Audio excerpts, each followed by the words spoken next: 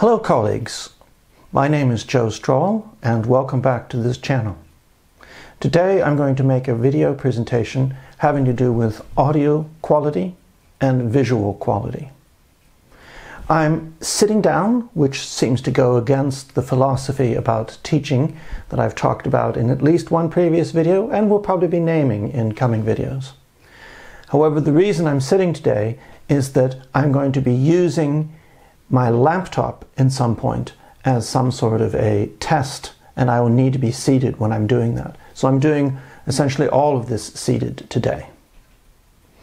In this video, I'm going to be changing which cameras and which microphones I use, and I'll be recording more or less the same thing throughout the entire video, and then we can compare the quality of both what we are seeing and what we're hearing and what this might mean for our teaching, particularly when we are pre-recording something. Right now you see me using what is referred to as a lavalier microphone, and I'm using my G80 to record this. It has face tracking technology on, and I'm recording this in what is referred to as 1080p 50 frames per second, which I'll say something more about in a moment. I'm sitting in my kitchen. I have this white background, and I have a northern window in the kitchen, which means that I'm mostly getting indirect light coming in. If you were in the southern hemisphere, you would be having a window facing away from the sun towards the south instead. This way there's illumination, but it's not too much illumination. We get a bit of a shadow on one side, but not too much, and I'm more illuminated on the other side. I'll talk more about illumination in another video. So what am I going to be using in my test today? First, I'm going to be using my laptop with built-in microphone and built-in camera. Second, I'm going to take the same laptop and I'm going to plug in a microphone, this same microphone here, and then I will record in Zoom. Third, I'm going to take a standalone webcam which has a microphone built into it, and I'm going to mount it on a small tripod. Then I'm going to use this connected to the computer to record on Zoom. Compared to the first two tests, I anticipate that this will be an improvement in both in terms of quality of video, and in other words visual and audio as well. Fourth, I will return to the system camera, the one I'm using now, and I'll be using the camera's optics to record visuals, and I'll be using the camera's built-in microphone to record the audio. This will be recorded on camera. It will be not recorded in Zoom. The camera visual quality will be set to 1080p, which in theory should be the same visual quality as that of the webcam, but we will see. Fifth, same system camera, but now I will be using the lavalier microphone, as I am now, as in test number 2, and this will be recorded on camera. And sixth, finally, I will be using the system camera again, but now I will be using a so-called shotgun microphone, which will be mounted on top of the camera, and the recording will be done in the camera. I could make changes in the visual quality in the system camera. I could have higher visual quality than what I'm recording on, but for the moment, I'm going to stick with 1080p, as it's called, or HD video quality, and not take video quality to a higher level, at least not in this particular video. So in each test, I will add text on the screen using the video editing software afterwards, after I recorded, so that you'll be able to follow the tests more closely. You can see exactly what kind of microphone and what kind of camera I'm using.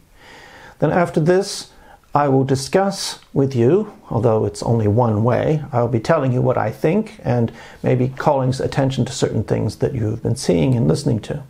And you might be able to draw certain conclusions in relation to Zoom, YouTube, pre-recorded videos, and so forth. Also later, I'm going to produce a video in this channel about video settings and sensor sizes, or perhaps more than one video about that, so you have to wait to coming videos for more about that. But now let's go to the tests. So this is the first test. I'm recording using Zoom. Here I am using my laptop with a built-in camera and microphone built into the computer. I'm sitting at a distance from the laptop as I would normally do in Zoom.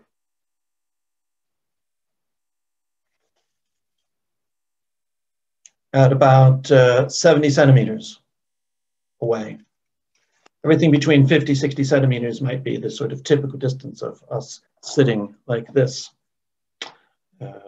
when we are video conferencing on Zoom, or perhaps when we're teaching our students.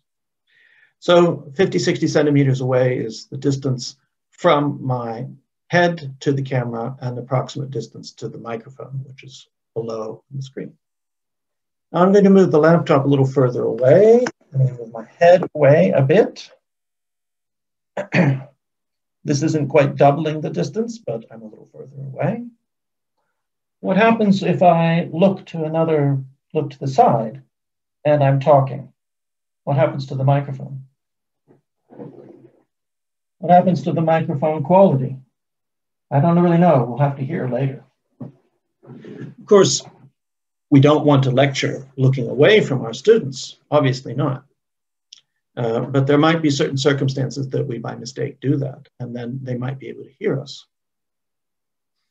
So on to the next test. Test 2.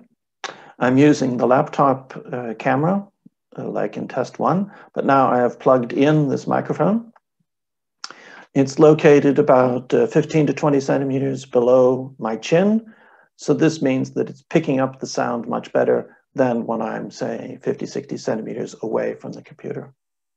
Also, the quality of this microphone is probably higher than the quality of the microphone in the laptop. In the previous test, I turned my head to the side and was talking, and I don't know exactly, but what happened to the volume, and of course, the sound quality, and of course, I could turn all the way around, and in this case, the sound is still being recorded because the microphone is always close to my mouth. What we see here is that the audio quality has presumably improved. The visual quality is essentially the same. I can move in my seat, as we see, when I'm recording here, which I couldn't do so easily with a laptop microphone. So in structural setting, in theory, I should be able to move around a little bit while on Zoom, but if I move too far away, and we think about there being a PowerPoint presentation and my tiny head there, if I move too far away, then my head will become even smaller and the students won't see any kind of movement of my hands. What's the point in seeing me at all if they can hardly see me on Zoom? So let's go on to the next test. Okay, this is the third test. I'm using an external webcam mounted on my tripod or my mini tripod that's behind my laptop. It's much higher than I normally would have it, therefore I'm looking at it and it might look a little strange on the screen. When we see the visual quality, that maybe this is approximately the same or somewhat better than what we could see using the laptop camera. But the volume, the audio quality is much better than that which we would get directly from the laptop. And maybe it's on par with the microphone which I had on me in test number 2. When it comes to the audio quality, I have it set on 40% of the volume. So that means that there's a lot of potential to be at a distance if necessary and still be able to be picked up quite easily. This is almost a professional grade audio kind of equipment as opposed to many other kinds of webcams. I'm going to do a separate video at some point about this particular device, this Q2N 4K from Zoom Corporation, not the same organization that produces the video application that we communicate with each other and with our students.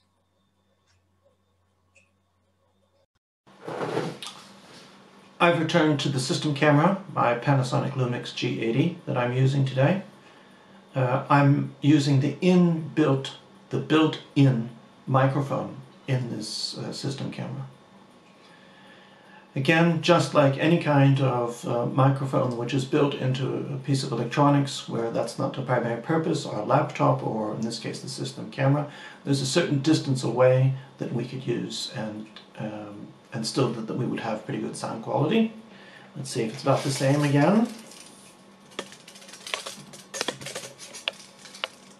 Yeah, I'm slightly further away than I was when it came to the laptop. I'm recording everything on camera here into a memory card. I'm recording at 1080p like I was with the webcam, the external webcam that I have on it. But one would expect that the quality be better because of all the fantastic optics in the lens as opposed to just a typical webcam.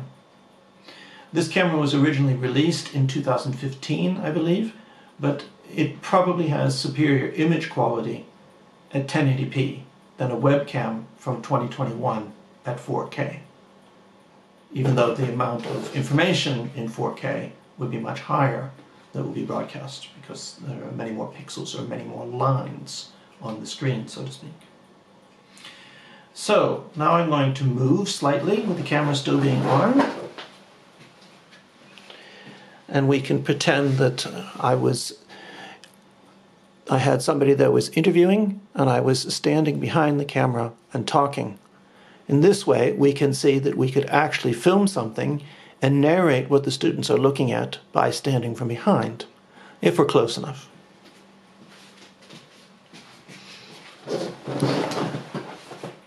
So my experience is that sound quality is okay if we are indoors and I'm 50, 60 centimeters away from the camera itself. Could be better, but it's okay. If I'm filming outdoors, as soon as there's any kind of wind, that will be a problem. If there are ambient sounds around, that might distract from students hearing my voice.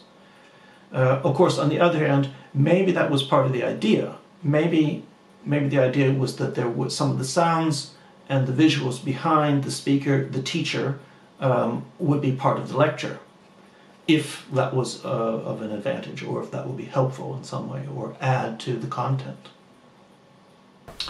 So again, this is test number 5. I'm still using the system camera, the Panasonic Lumix G80, for relying on the visuals, the image quality, but I have plugged in the lavalier microphone, as I have used previously in another test. This is, the model is a so-called deity, strange name, lavalier microphone. And what is meant by a lavalier microphone is that we attach it someplace close to just below our face, so that it's close to the source of the sound. And as we could see before, when I move around, there's no deterioration in the sound quality. This particular model has a 5-meter long cable, good for most circumstances for a university instructor pre-recording lectures or Zoom or whatever it would be used for. There are wireless lavalier microphones which provide advantages and disadvantages. The disadvantage of here, of course, is that it's an additional cord, but 5 meters is plenty of length for almost any kind of situation you can imagine. It has in it a very small battery that fits inside here, and it has an incredibly long life. The manufacturer of the microphone says that it should last at least 100 hours, so I think it's unlikely that I would need to replace the battery within a year. Maybe 2 years would be possible. And it has a tiny green light lit up, so I know that it's working. If you have a wireless lavalier microphone, then you have to have mounted on top of your camera a device which is receiving the signal and having that then attached through the jack into into the microphone input on your camera. And then you have the lavalier microphone. It probably doesn't look like this, maybe with some sort of wind protector or not. And since there's a radio transmission that's required, it uses a lot more battery. And more than one professional photographer or videographer has produced videos for YouTube describing certain things. And when they came home, they discovered that the battery was dead. And then they have to do it all over again. That's one of the reasons why I'm not so keen to use wireless lavaliers, because of the possibility of the sound cutting out. On the other hand, even a low quality wireless lavalier microphone is probably going to produce superior sound compared to, say, the microphone on your laptop or the built-in microphone on, in this case, the system camera that I'm using. So with a wireless lavalier, of course, it would be possible to go further away than the confines of 5 meters that I have. You could be 10 meters away as long as you're within sight of the camera. On the other hand, it seems rather unlikely that the majority of people teaching universities, the majority of time, would need to be more than, say, 5 meters away from their camera. So perhaps it's a bit of overkill.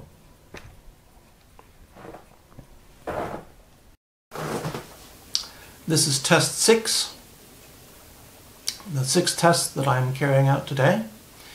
I'm still using the same system camera, and this time I have, instead of a lavalier microphone, or instead of using the camera's built-in microphones, I am using what is referred to as a shotgun microphone. Actually, it's not specifically for using on cameras. I'm using something else as a shotgun microphone. What I have done is I have mounted a particular kind of microphone on top of the camera and plugged in the audio output from that microphone into the camera. This is another Zoom Corporation product, not Zoom as in terms of the video software, the video application, but the microphone manufacturer. And this is the Zoom H1N, one of the least expensive semi-professional microphones that one could buy from this kind. I've set it on 40%, just like I did with the other Zoom microphone. And if I turn it up to, say, 60%, then my voice becomes very loud and booming. So I tend to keep it at 4 or 5, the 40 to 50% setting. Let's take a little closer look at this with another camera. The H1N goes into the camera microphone in jack, just as in the previous test. You can see the cable labeled going into the camera. Instead of a flash mounted on the top, I have a so-called shock mount that attempts to isolate the microphone from the camera, so noise and vibrations from the camera operations are less likely to be picked up by the microphone. As you can see, I can also put a wind protector on the microphone. Such a furry addition is often referred to as a dead cat among videographers. So it's been a few hours since my tests, and now it's evening. I'm sitting in the room that I use as my home office. I have been using it, repurposed it as the home office during the pandemic. And therefore, because it's evening, perhaps my lighting is not the best. I prefer to use daylight when possible and then augment that with artificial lighting. The light in this video right now seems to be a bit on the yellow or orange or brown side. But short of turning the home office into a home studio, there are certain limitations. Now, what can we say about the audio and visual tests that I carried out earlier today? The best sounds came from the system camera with either the shotgun microphone or the lavalier microphone. And the best visual quality also came from the system camera. The worst came obviously from the laptop, and just using the laptop without any microphone or any other kind of webcam other than what was built into the laptop. This is perhaps as one might expect. There is a significant jump in quality in terms of both the visual quality, the image quality, and the audio quality when we do almost anything to leave the laptop. A better webcam, better sound with, for example, the lavalier microphone, which I've put on here and using right now. If we have students and colleagues who are visually or hearing impaired, I think we owe it to them, either because of camaraderie or that they are students, or because of university decisions or legal decisions, that we improve our videos in terms of both image quality and audio quality. We need our universities to invest in better equipment than what we have on our laptops, and some of them, of course, have done that. We as instructors need to be able to go out, and we need to be able to buy the items that we specifically need and have our costs reimbursed. There might be some specific situations where we need to have even better quality than what we have in our equipment than we have now. Besides improving audio quality, the advantages of the lavalier are that it primarily picks up my voice and not many other sounds. I can look away from the camera, as you saw in my test, and the sound quality is retained. Mine, like I have said, has a 5-meter cable, and there are wireless alternatives which can be more flexible in terms of the distance to the camera and so forth. But if you're going to use these, you want to make sure that your wireless microphone system, both transmitter and receiver, has a high enough quality and doesn't eat up your batteries too quickly. Generally speaking, a wire-based system is going to use relatively little power. Of course, we have the cable, one more cable to have to deal with, the risks of damaging the cable or whatever. If your wireless system for microphones uses up your batteries within, say, 10 hours, then the question is how good that kind of system is. You probably want to have batteries which last considerably longer. The VLAV batteries, what I'm using right now here, they are rated as lasting about 800 hours. So you can see perhaps why I went for this solution. Also, there's a tendency for them to be somewhat cheaper than equivalent quality wireless microphones, but that can vary on the market and the manufacturer and so forth. If we think, assuming that I would spend maybe even an outrageous amount of time making pre-recorded videos and other things, say 100 hours in a year, then I wouldn't have to replace the batteries for 8 years. Also, in this, I'd like to be able to show it. There it is. It'll be hard to see, but we can see here. It sounds like I make an advertisement for this. It's hard to see this particular point right here. The little battery box. There's electronics which is supposed to help the microphone recognize what it is being plugged into. Is it a smartphone? It is a laptop? Is it a system camera? What is it? And make some sort of slight tweaking in the sound going in into the camera or into the laptop to make a better sound quality. So in very much a sense, it's a smart microphone, and that's one of the reasons why I chose that. A shotgun microphone, and again, I showed this before. I've removed it from the mounting, like this. I'll show a picture of sort of a real shotgun microphone a little bit later. It picks up my voice, but it also picks up there's other sounds around it. It's designed for clear stereo use. We see 2 channels, 2 microphones going in.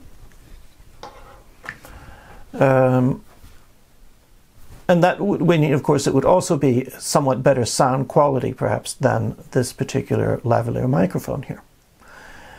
So that would be an advantage. A disadvantage is that you might get sounds that you don't want to have. On the other hand, maybe you want to have sounds in the background as part of your educational content. Suppose I'm outdoors holding some sort of lesson, lecture, other kind of activity. I have a pre-recorded lecture. I could be in the streets of a city, I could be and have those sounds, or I could be in nature and there might be some bird songs, or I don't know, in the distance a waterfall, and that could be some sort of a backdrop, an audio backdrop that I could have. My voice will be the primary sound, and then there will be some additional sounds in the background.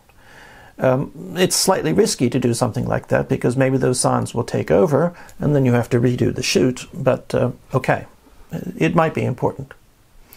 Another possibility would be to have a longer cable and to have the shotgun microphone, which is why I chose this unusual model and used it as a shotgun, because then I could mount it between two people at some distance from the camera with a longer cord, and then we could both be talking into it and both be filmed if it was going to be some sort of simple interview, as opposed to having two microphones. It might not be as good as two microphones, but a limited budget and so forth, and that's what I decided to choose. When it comes to both shotgun microphones and lavalier microphones for interchangeable lens system cameras, like what I have, there are a number of companies, but there are perhaps 4 at present in early 2021 that seem to dominate. Rode, which, while being an Australian company, tries with its name to make it look as if it was, say, Danish. So it wouldn't be pronounced Rode. It would be pronounced something like Rø, if it was Danish. And then there's Deity, again, like the microphone that I chose, Ceramonics, and Boya. I'm sure there are others. Both Rode and Deity produce smaller shotgun microphones. And instead of the wind protector that I used there from Zoom, if it's a small enough microphone, instead of calling it a dead cat, it's sometimes called a dead kitten. Sorry, that's just the name that some videographers use.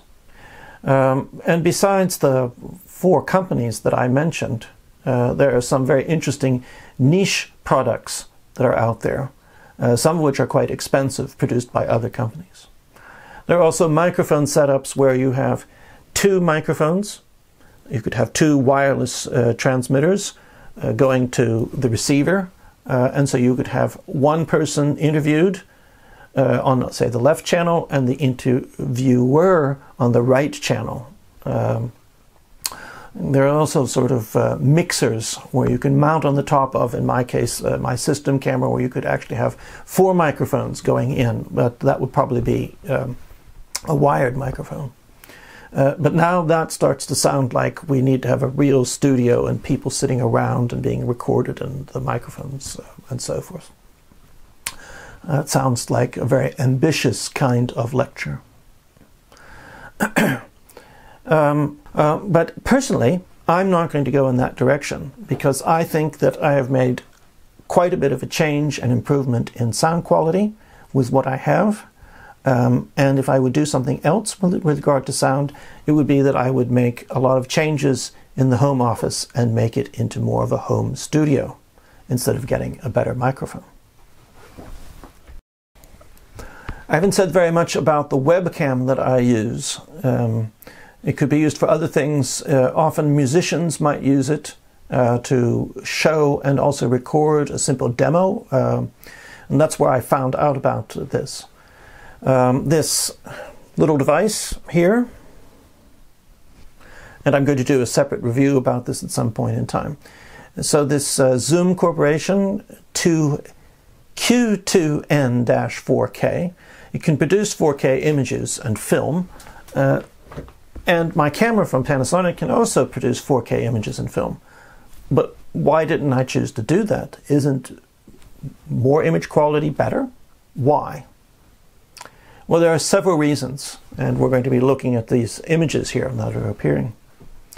First of all, when you are in Zoom with your students or your colleagues, you should realize that the Zoom technology at present has deliberately set image quality to 1080p, 1080p. That's the term that's used.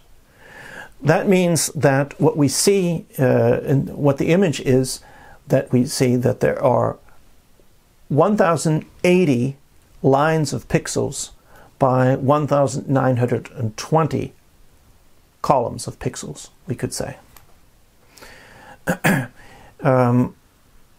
If you're filming at 4K instead, then as you can see, the number of available pixels is much higher. And in fact, the total number of pixels, if we multiply the X and Y axes, is approximately 4 times higher than 1080p. 1080p we could call it 1K if you wanted to instead. So if you decide that you're going to have a webcam which can film in 4K and you're connecting that to Zoom, the end result is that Zoom is going to dumb it down and you won't see all that much difference in quality compared to 1080p. Just think about that. Let's suppose that you're producing educational content and you decide to do it at 4K as opposed to 1080p or 1K. Your file size is going to be considerably larger. The video editing software that you use may have to spend a lot more time. It depends upon how many clips that you're putting together and if you're adding in text like on the side here and so forth, the size of the file. So it'll probably, the entire production process, so to speak, will probably take longer.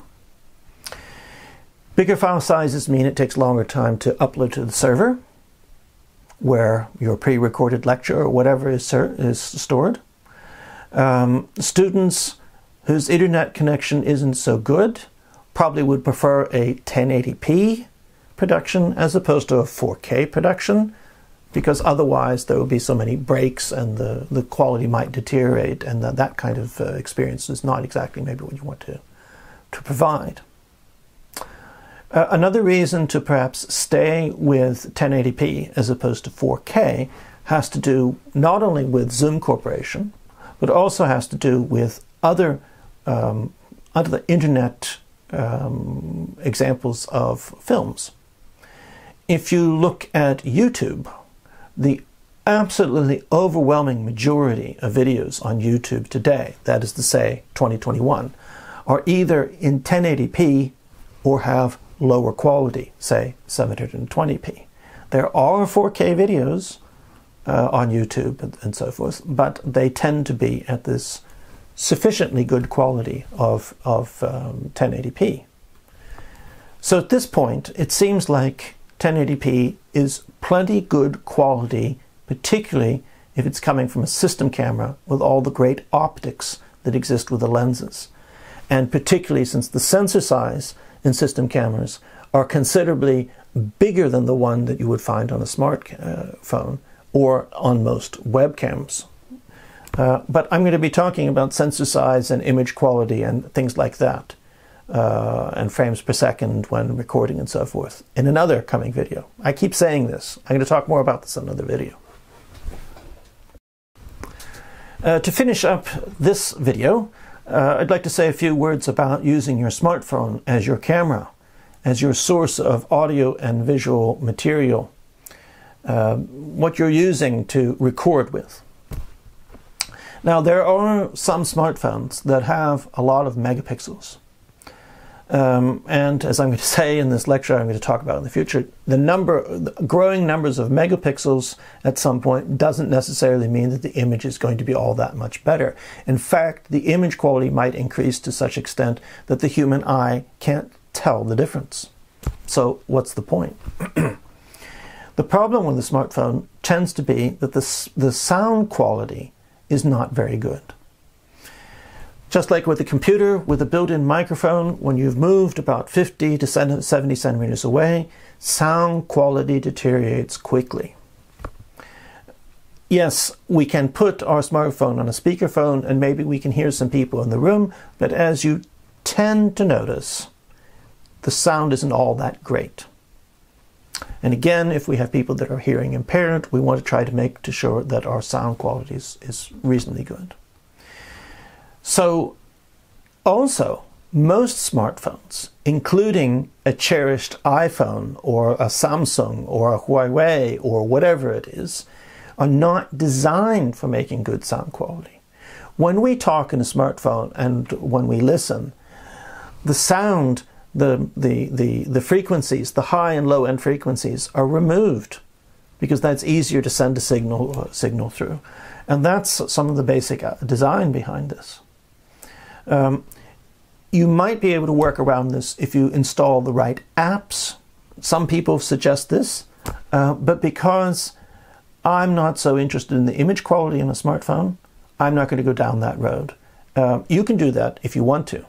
There's another reason why I do not use smartphones, with the exception of the occasional image that I might take in a video. And I'm going to get to this now. A disadvantage with using a smartphone as your camera is, of course, that your better camera is located on the back. So the back of your smartphone is going to be facing you, and you won't be seeing what the camera is seeing. Or, of course, you could use the front phone, which isn't as good, and then you'd be able to see it. Another problem, of course, is that what happens if it rings and you forgot to turn it off? What happens if your text messages are coming in, pling, pling, pling, and all of this gets recorded while you're using your smartphone? It's bad enough when I forget to turn off those sounds on my smartphone and it's in my bag or someplace and I'm making a recording. Here's an iPhone being used to film and a shotgun microphone added to the setup. And here we see a shotgun microphone on a system camera. I hope you found this video interesting and informative. It might help you to make certain decisions about audio and visual quality and gear. And in that case, I have been successful, perhaps. If you'd like this video and you would like to add that to the YouTube algorithm, please consider liking it. Also, please consider letting one or two or more of your colleagues know about the video content. If you think that this might be useful for your colleague and perhaps some of the other videos might be useful, please let that person know or other people know. Finally, for yourself, if this was interesting and informative, you can consider subscribing to the channel and hit the bell so you get notifications when there's new content which is uploaded. Thank you for watching. I hope you appreciated it. Stay safe, and I will see you in the next video.